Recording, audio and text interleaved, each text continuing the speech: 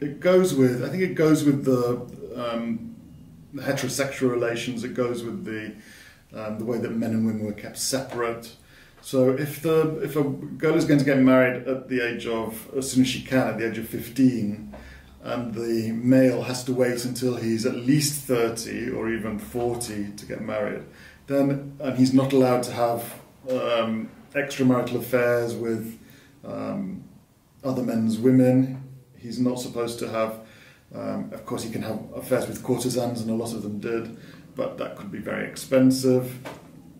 And so a lot of Greek writers associate Greek homosexuality with all male living, especially in Crete and Sparta, where there seems to be long formal times when men were actually sleeping together in barracks and eating together every night. So there was a very strong separation of the sexes.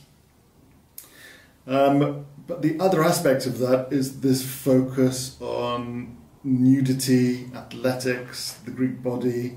So it's not just a matter of men finding companionship or establishing relations with men because there were no women citizens, at least, who were available for that. There's also great eroticism. There's also a lot about naked statues. It's a physical, lustful thing, and that's what I think is very hard for us to get our heads around. That it's assumed to be that all men will be attracted to handsome young men. That they use the same word kalos to mean good and noble, but also beautiful. That seems to be a social institution, and somehow it sits alongside heterosexuality without much problem. There's no problem with people reproducing in ancient Greece. The population keeps on going up. There doesn't seem to be any. But so it looks like a gay society in terms of their appreciation of male beauty, their obsession with male same-sex love. On the other hand, sitting quite happy alongside it is marriage, reproduction, families.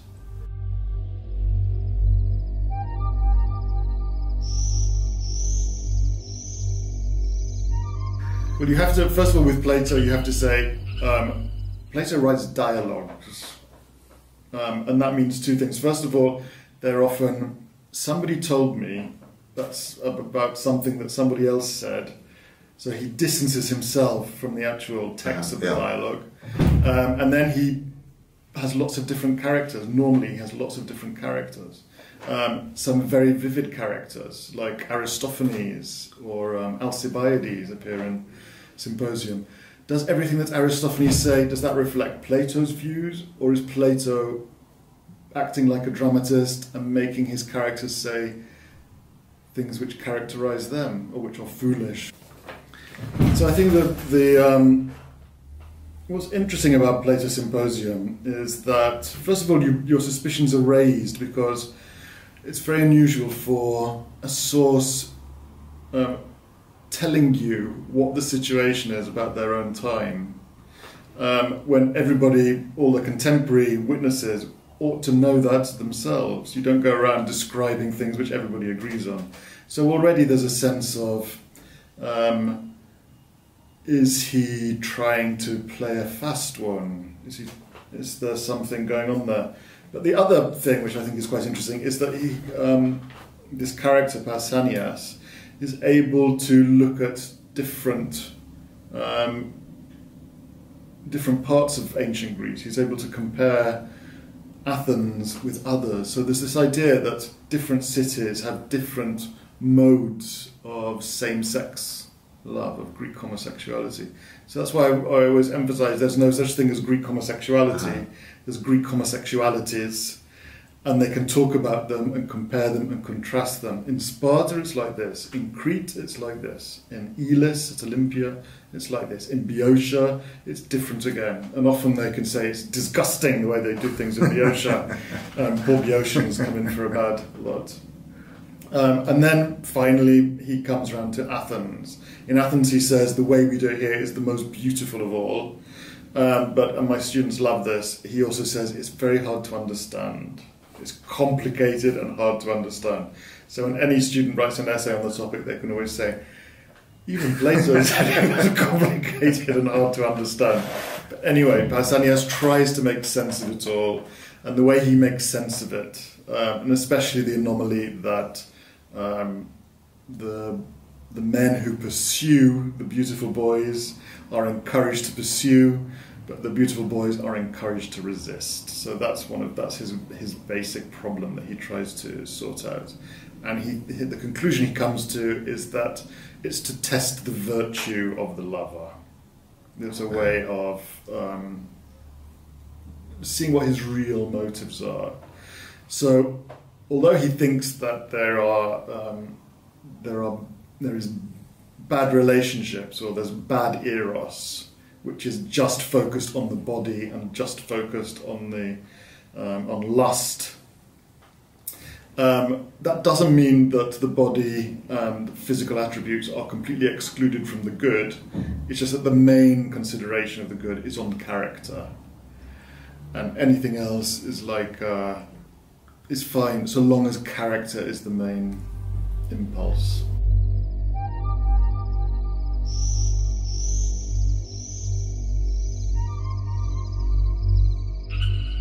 I think that's what people have got from Pausanias. In my view, there's very little evidence apart from that. It's just what he comes to is what is a good reason for a boy to put out. What does he want out of the relationship? And it's clear from everything he says that one of the main reasons boys were thought to put out is for political advantage or for money. And he says, well, obviously that's not virtuous. So what they have to do is they put out in order to get virtue from their pursuer. And this very specious argument, in my view, has become a central myth that people see this as the truth about Greek homosexuality, what everybody believed, whereas it's what one character in Plato is arguing to get himself out of a problem, acknowledging that normally that's not what happens at all. So I don't believe, no, I think that's just a feature of Plato's Symposium. I don't think that's the truth at all.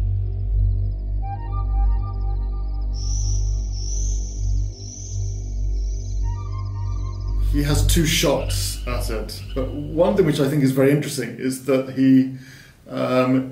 he comes to think of same-sex eros as a kind of almost comparing it to its heterosexual counterpart, but instead of reproducing actual babies, it reproduces ideas and forms, and it comes to be something which is much more idealistic. So I normally ignore that because I don't think I'm a historian of Greek social history. I'm not a Platonist. I'm not really interested in Platonic philosophy. But it's quite interesting that Platonic philosophy, a lot of the higher ideals of Platonic philosophy, a lot of the sense of the invisible world, the importance of the soul, the mind-body split, comes out of his thinking about same-sex relationships. And then finally, in his last work, in Laws, he seems to roundly condemn homosexuality. So it's very difficult to follow what Plato thought. In Phaedrus, in Symposium, and in Laws, he has very different attitudes.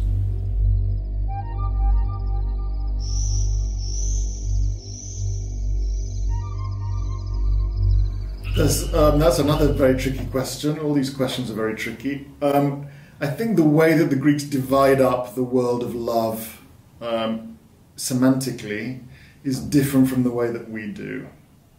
And so we have tried to map on our words onto their words, and that causes all kinds of confusion. So to give you an example, the most common word is eros, yes? And so because we have the words like erotic, we tend to think that that's about sex, whereas eros just means passionate love. So it's very driven, it's very heated, but it's not necessarily about sex. I mean, very often passionate love will be to do with sex, but it doesn't mean sex. And people have often contrasted that with philia, which we translate as friendship. And therefore, we think of it as completely asexual.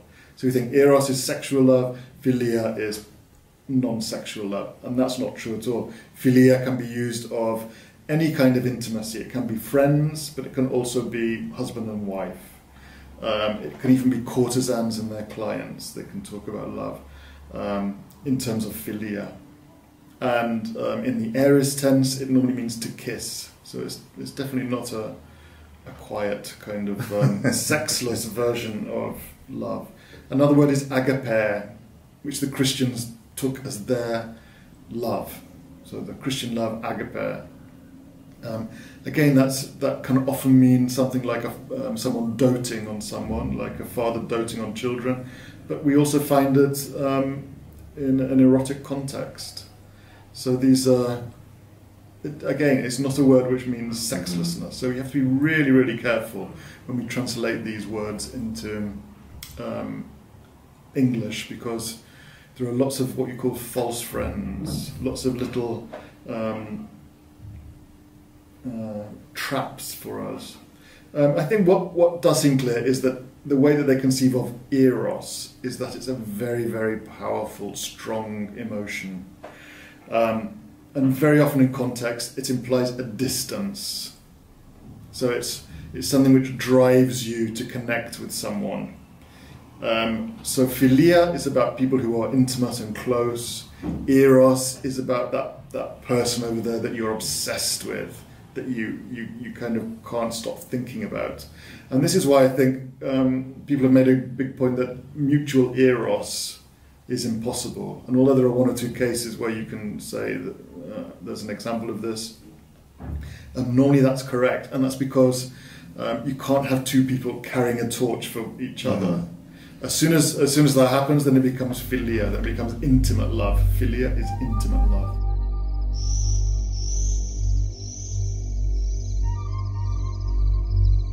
The erastes is the pursuer, the admirer. The eromenos is the object of that pursuit.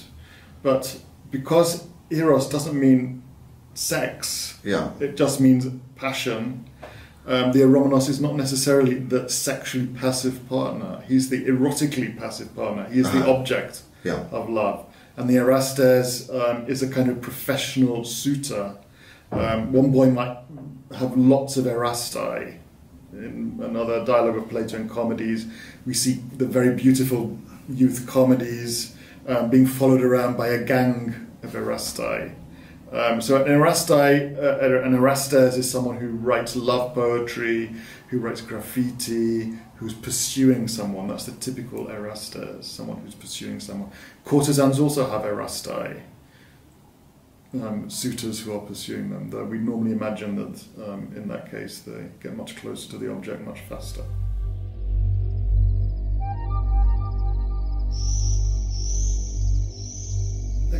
Well, it's difficult to say with Plato. Is he being obscure? To what extent is he hinting, and to what extent is he being straightforward? We hear that the erastes will do all kinds of crazy things, following around, stalking, in other words, as well as writing poetry and giving presents of hairs very often. In pottery, at least, we see erastai offering hairs or things that they've caught to the object. And the boy is not supposed to be responding. He's supposed to be he's supposed to keep his purity as much as possible. And if you believe Plato, he's supposed to be waiting to see signs of virtue, to see signs of virtue in his pursuer. And you don't put out for money or political power, meaning most boys were thought to put out for money or political power. A rich sponsor.